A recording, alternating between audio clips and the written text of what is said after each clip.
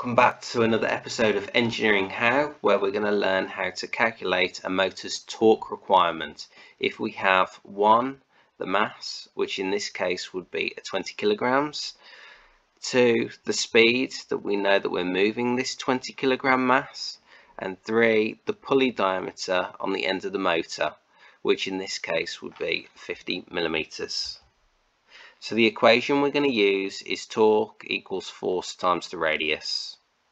So the first step that we need to take is to work out the force under gravity to lift the 20 kilogram mass.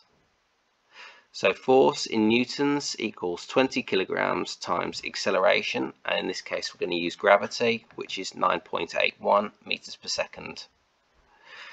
The force is 196 newtons. Step 2, we want to work out the force under acceleration for the 20 kilogram mass. So first of all, we need to work out the speed in meters per second. The force is 20 kilograms times 0.5 meters per second, which gives us a force under acceleration for the 20 kilogram mass of 10 newtons. When we add these two together, we get a total of 206 newtons.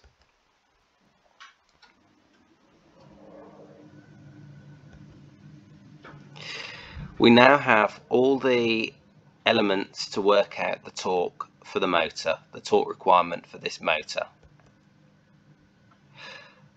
First of all, we need the radius in meters. At the moment, this is in millimeters. The diameter of the pulley is 50 millimeters. When this is converted to meters, it works out as 0.025 meters. The torque is 206 newtons times the pulley radius, giving a final torque of 5.15 newton meters. I hope you've enjoyed this episode. Please tune in for more.